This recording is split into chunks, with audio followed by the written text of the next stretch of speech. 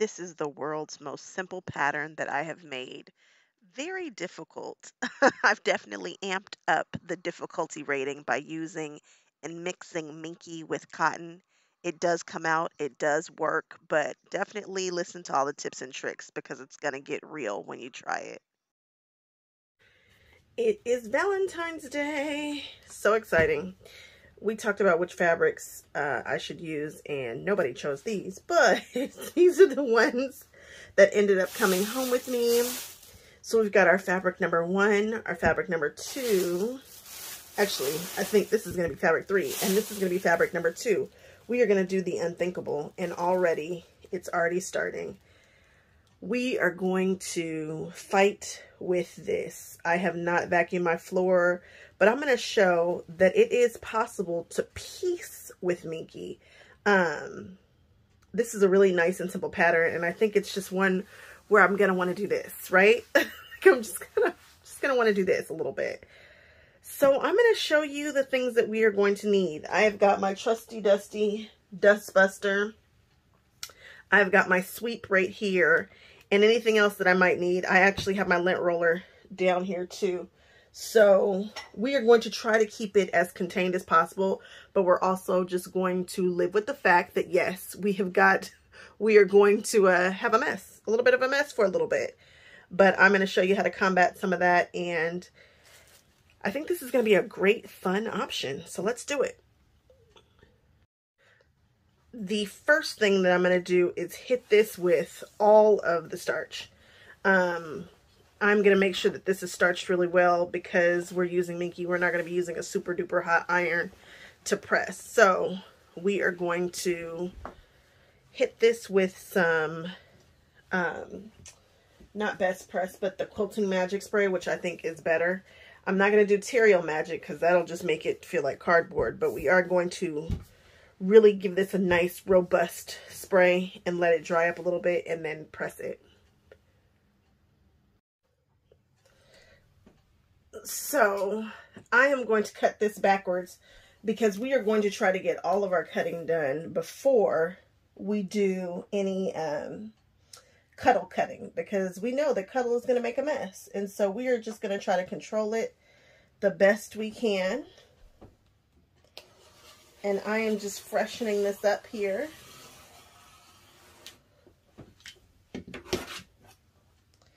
And then we are going to take a couple of cuts. And then we will be moving on. This is going to be a very fast cutting job. Somebody asked to see the cutting, so I'll show this one. This is not complicated.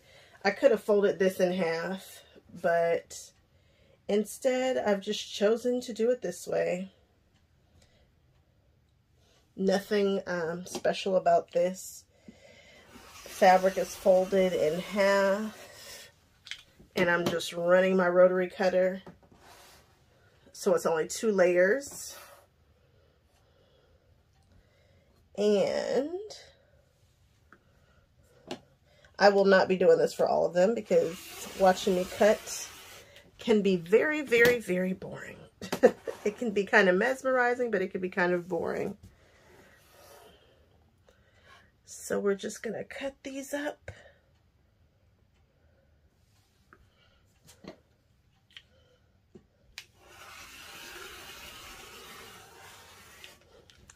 Then I am going to subcut these guys. And these have been, again, these have been pressed hardcore. Hardcore, hardcore. I just opened a new ruler. Where did it go? Here we go. And I'm going to take this off here. Just a salvage.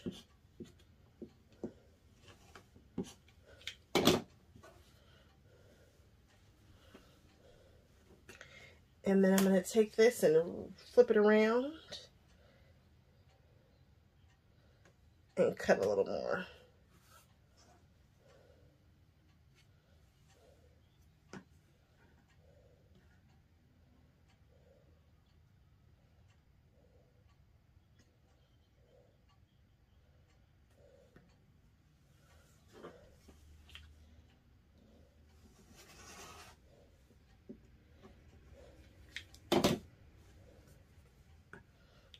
And then I'm going to do another cut.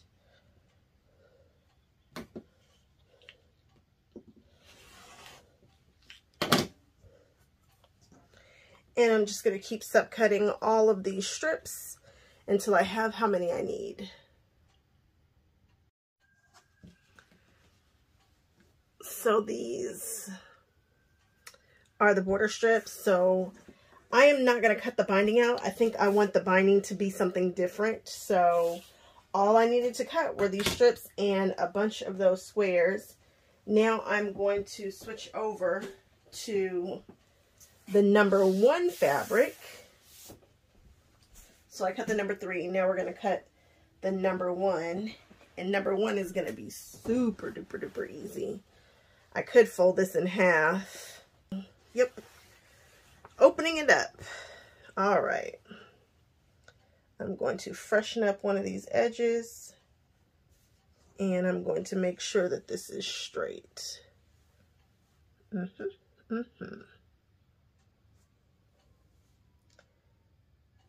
I know it does not look straight, but I'm making sure that this line right here hits the same spot here and there at the top and the bottom.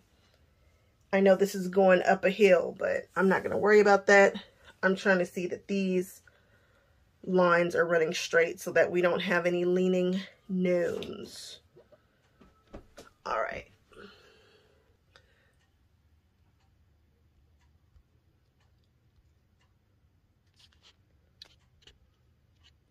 It is not absolutely necessary that we leave these in order. However, I've done a quilt similar to this and I like it. I like it better when it's continuous. It's broken up by the funsy blocks, but I like to just keep them in the same order. It just, I don't know. It gives your eye kind of a, it just makes sense. I don't know, do your thing. Mix them up. I'm going to keep mine the same. So I've cut these strips and I'm going to subcut these strips. And they look pretty straight, which makes me kind of happy. They look pretty straight. And what do I mean when I say straight? I mean, I know that I cut this straight, but you can see that this kind of hits in the same place. It's parallel. It's not wonky because I didn't want the gnomes leaning. So now I'm just going to subcut them to what I need them to be. And then, yeah. So before I cut my fabric number 2, I know that I am going to have to draw a diagonal line on all of these. So I am just going to start that process right now before I even get to doing all that cutting with the fabric number 2.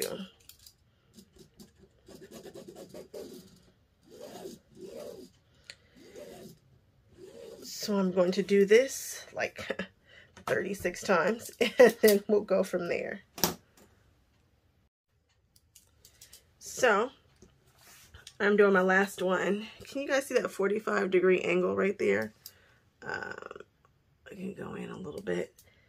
With that 45, I just line up this bottom piece of this triangle with it. And that way I know that I've got a nice 45 and I just inch around until it looks good. And then I go on ahead and give it a little something here. So that way we have it going down the center. All right, now I'm gonna put these to the side and go get my number 2 fabric. Oh my goodness, you guys ready? Let's do it. When I'm at the store, I usually have them cut it last and put it in its own bag because, you know, it gets messy. So I did that. Nothing new there. And minky is a little bit longer than regular fabric, so we know that you can get it in like 60 and 80. So I'm going to have a little bit more than I anticipated. And I am going to just start to unroll it like I would usual fabric. I'm not going to shake it everywhere. That's a no-no.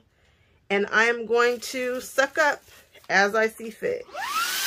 So I've got my shark here, and I'm just gonna, I see it going everywhere.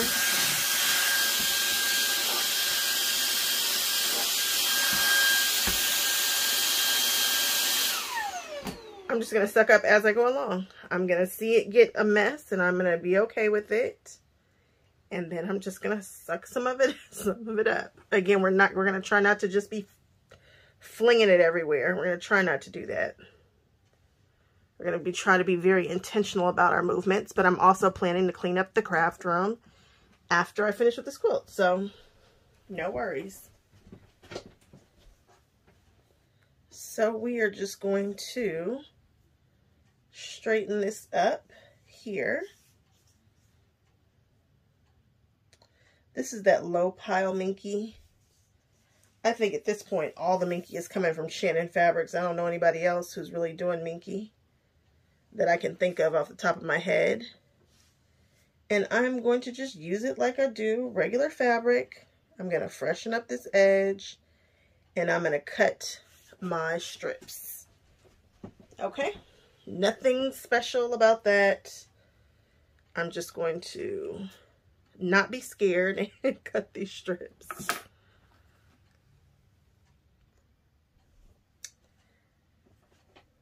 All right, I'm just moving through this. Yes, I am cutting the long ways because this fabric is long, and so I'm betting I'm betting I can cut fewer strips and get what I need. I'm going to actually do the math in just one moment to see.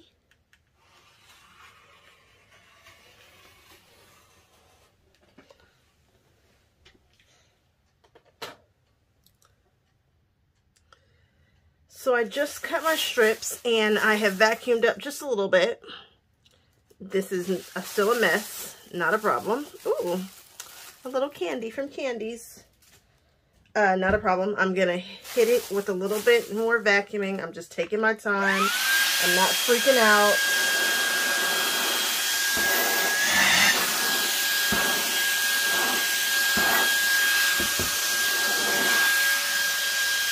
Not a big deal. When I move this, there's going to be more. Look, not freaking out. Not a big deal. We're just going to...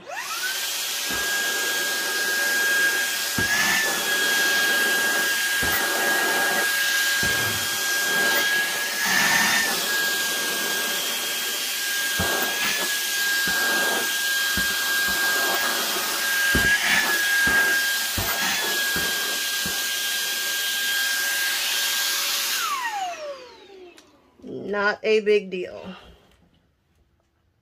Now I'm going to cut off a very large chunk of this. I've combined the neck strips, the smaller strips. I have combined them. And I'm going to cut off a nice chunk of fabric because I'm actually going to stabilize it. Why? Because they are such thin strips, I think that's going to be the best way to handle this fabric. So I'm going to cut it a little bit larger than what I think I need. And then I'm going to iron some stabilizer on the back. And then I'm throwing everything, even the scraps, in that bag in the dryer for low heat, no heat for about 10 minutes. Clean out the lint trap, do it again. So I grabbed some craft fuse only because it's what I have. I would have preferred some SF101 or something less sturdy. You know, I've got all this cuddle and I have this, but what I'm not going to do is go buy more of anything right now. We are trying to not buy things. So I have a whole bolt of Pellon Craft Fuse 805, and this will work. And I've just cut it down to be a little bit smaller than this, and then I'm just going to iron it on the back to make it a little bit more sturdy, and then I'm going to chop it up into the rest of what it needs to be. Just yeah, I'm just going to iron it on the back. No nice low medium heat. What is this stuff on my minky here? I don't know. But I am going to do that, and then that will be that. So I have ironed on this interfacing, and it looks pretty good. It's not my best interfacing job. No worries. No worries. And we are going to, I don't know what is going on right there, but anyway, we are going to subcut. Subcut like champs. And first thing I'm going to do is take off the edge to make sure I'm getting all interfacing. So I'm going to take off a little bit of that edge, and then I'm just going to start chopping away until I reach my corner over here with how many cuts I need.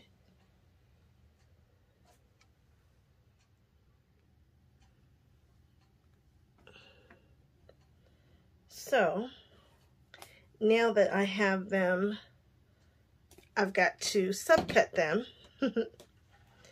And I'm just flipping them over. I'm not working on Minky side, I'm working on this side. And that way we don't have any problems. And I'm just going to keep cutting. And then again, like I said, I'm going to take all of them and I'm going to throw them in the dryer on no low heat. No or low heat. So, it's a mess. My battery went dead on my little vacuum, which is not a big deal. I've just been kind of pulling it off. Not a big deal, because when I run my Dyson, I'm not going to have any issues. So I'm going to take this and put this all in this bag, because I have cut up as much as I'm going to cut up. And take this and put this in the dryer, and then all will be right with the world. So now I have these fresh out the dryer. This fur wizard has been my best friend. It picks up so well. And then you just plop it back in here and pull it back out, and it's ready to go. Loving this guy. It has been a lifesaver. So now I'm just going to take these and put them right sides together. Because this is, you know, funky fabric and whatnot, I am going to, and we're not finished doing all of our cutting either. So I'm going to put these right sides together, and I'm going to do a little pinning. So pinned either side.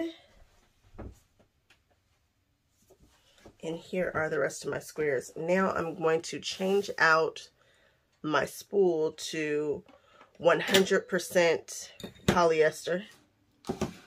And I'm going to elongate my stitch length to, I usually sew at a 2.5. I think I'm going to switch it to a 3.5 for this. And then we will be cooking with gas. So we have our blocks here, and I have taken them out of the dryer, and some of them have been fluffed to perfection, and some of them we just have to hit a little bit with this fur wizard, which is perfect because it works really well, just like that. It works so well to just take off the little extra fluffies here.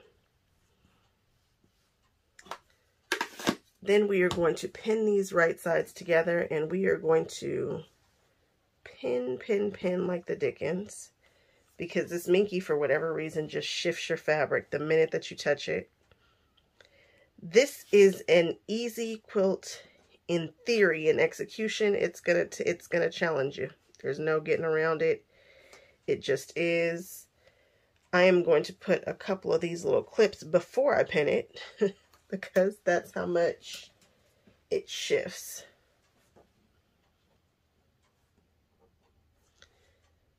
And then I'm going to throw a couple pins in it.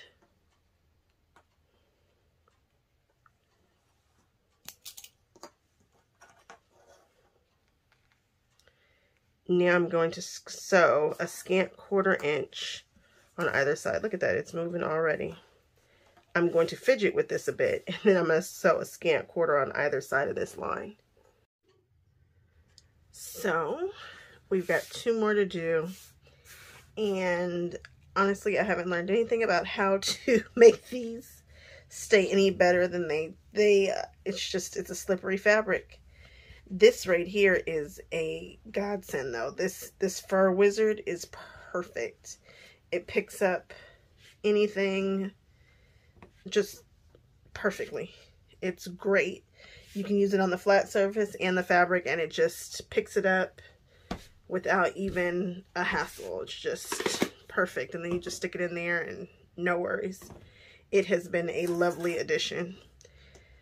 But we're just going to keep trying to get right sides together. And what happens is you put it on there, and the minute that you touch it, it shifts. The minute that you touch it, it shifts. It does its own thing. Don't be worried about it though. You just want to be sure that you're sewing a scant quarter. Do not take a full quarter. Take a scant quarter. And you're going to need to probably have a block lock in order to do this technique with this, because you really need something that you can push up against and square up, because we will be trying to square these up the best that we can. So I'm just going to throw some wonder clips on here and just sew down each side the best I can. It is going to shift. We are not going to freak out about it. We know it's going to happen.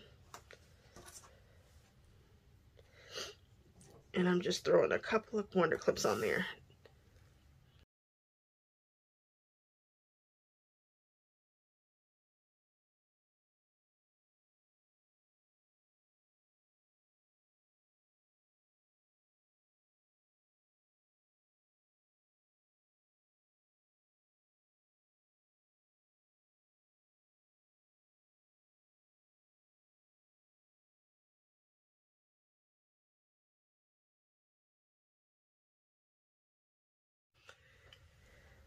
So now comes the fun part. Now, they're all off in some kind of way.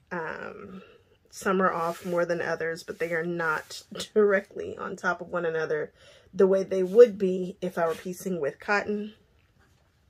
I'm not going to freak out about it. I sewed a scant 1/4 inch on either side, which is going to leave me some room to be great. And I'm using a block lock, which wants me to win.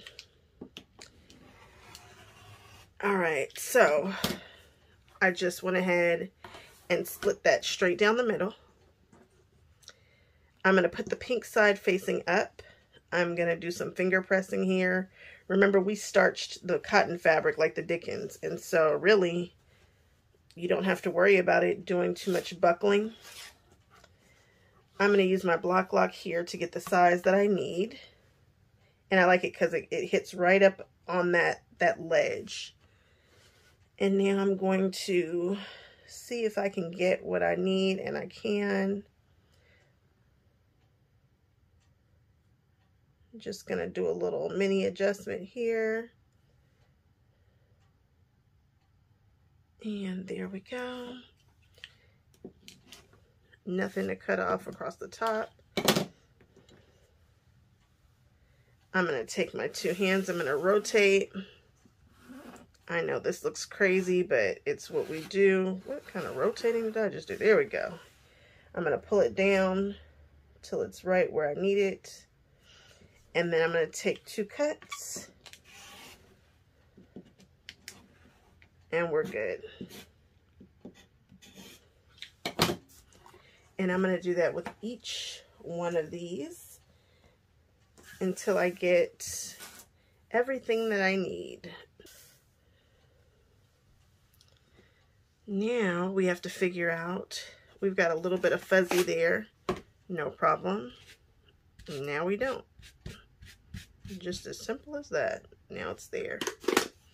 Love this thing. Now I need to put them all in a spiral, a windmill, not a spiral, a windmill, hold on. So here we are. We've taken our 4 little pieces, little cutie patooties. And now this gets a little bit easier, not a ton easier, but it gets a little bit easier. Right sides together. It will nest. You're going to pin on this one. Don't wonder clip, but actually use pins. and make sure that it nests right here. You can feel it. And then you're just going to pin and pin and just sew straight across. It's less difficult. It's going to look a little, you know, it's chunky, but it's not going to be a big deal.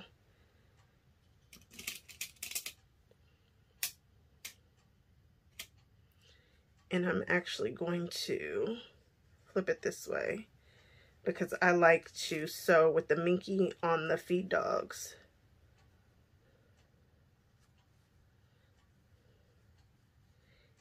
And I'm just going to sew my 1/4 inch. No worries. So we did a little pinning. We did a little sewing. And we're going to go right sides together here. And we are going to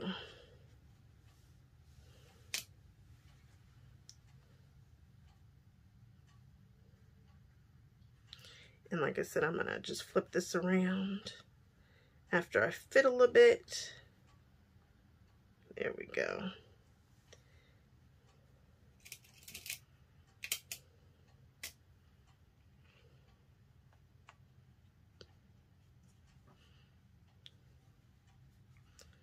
Okay.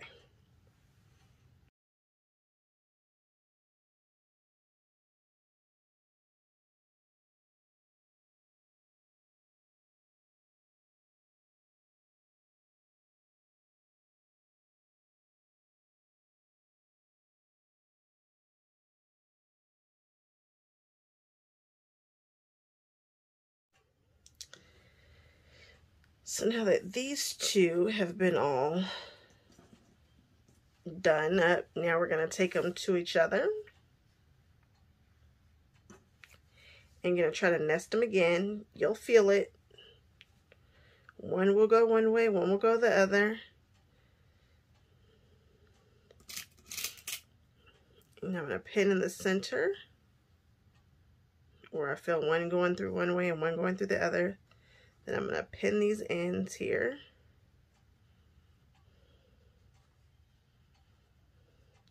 And actually this part feels better for whatever reason. I don't know. It just seems like it moves a little less. And then that just lines up there. And I'm going to sew down. So we have all of our pinwheels here. I mean, just tons of them and tons of them. Just pinwheel city. And they look good, right? They all come to a point in there. It doesn't look bad. It feels fluffy. If you have any of these little things, this has just been a true saver for this. Just a little brush and it just picks everything up and goes right back in here. And when you pull it out, it's ready to use again. This has really been excellent for this project. I mean, without that, I might have thrown in the towel, guys. So now we're just going to take our cutout strips here and we are going to put them in between a couple of these guys. Okay, so as we're looking at this, 1, 2, 3, 4, 5, 6. So I need 6 of these, and then the in-betweenies I must need 5. 1, 2, 3, 4, 5, and so I need 5 of those. And we're just going to piece them straight across, and that will be one part of that row done. It should be nice and easy. I don't think I'm going to have a hard time just putting these right sides together and sewing down. I think we'll be okay. Just gonna right sides down and just sew down. So now that we have our pinwheels all done, I need to go ahead and put the little bit of sashing that goes in between. And we need to have 6, 1, 2, 3, 4, 6 of these across. Now, of course, I can't show you that because I've run out of room, but you get it. And then we put a little sash in between. You guys, this fur wizard has been the perfect addition to this project. When I say perfect addition, I mean perfect addition. Just a little wiping and it just, whoop, it picks up everything. And then you just plop it back in its little house and you're good to go. I'm really appreciative of having that. That has made this project very bearable. All right, so I'm just going to go right sides together. I might throw a pin in there just for good measure and sew across. So I have sewn my first side on and it just went on swimmingly, no issues. And of course we're going to press this flat with our fingers. We're just doing some finger pressing, no major pressing here. This is coming out very randomly cute. Now I'm just going to add another piece over here to this side, right sides together, and see what we get. And this is what it looks like. So we just lay it flat. This is coming out very, very cute. All right, so now I've got to do many, many more. And it's going quickly, so it's not taking a lot of time.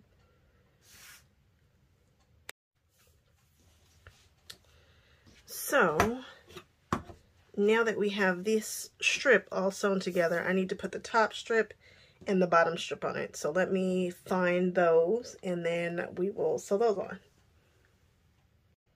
We have the two strips and I'm just going to sew one on the top and sew one on the bottom and be done with that. Nice and simple. Something I think I'm going to do is, because this has so much play in it, you know, it's super duper stretchy. It's got that poly thread in there. We've got some play. I am going to measure exactly how long, because the strip is oversized and you just center it and sew it down. I think I'm going to measure it against the strip, the focal strip. I think that's how we're going to do that. So here is Mr. Focal Strip, and I am going to measure it just to be sure that it's as long as we need it to be. And then pin it. Am I going to sew it to that strip first? I can. It's not going to hurt anything. Yeah, I think that's what I'm going to do. I'm going to sew this strip to this first. And then I will sew this whole piece to this. And then we'll do the same thing with the next strip. We'll do a top and a bottom, and then we'll sew those together. Yes. Yes, yes, yes. So I have taken this top strip, this top panel, and sewn this to the bottom just so that I could be sure that this is the appropriate length. And I can do a little pinning so that I make sure that it is nice and appropriate, and then I'll just keep stripping all the way down. So now that we have all of our pieces sewn together, the center part, we need to do the borders. So I'm just taking these last strips and I'm taking off the selvage, and I'm going to sew them end to end in a very long line. And then I'm going to measure them, cut, and put them on the quilt. Nothing too difficult about that. Just measure and plop it on the quilt.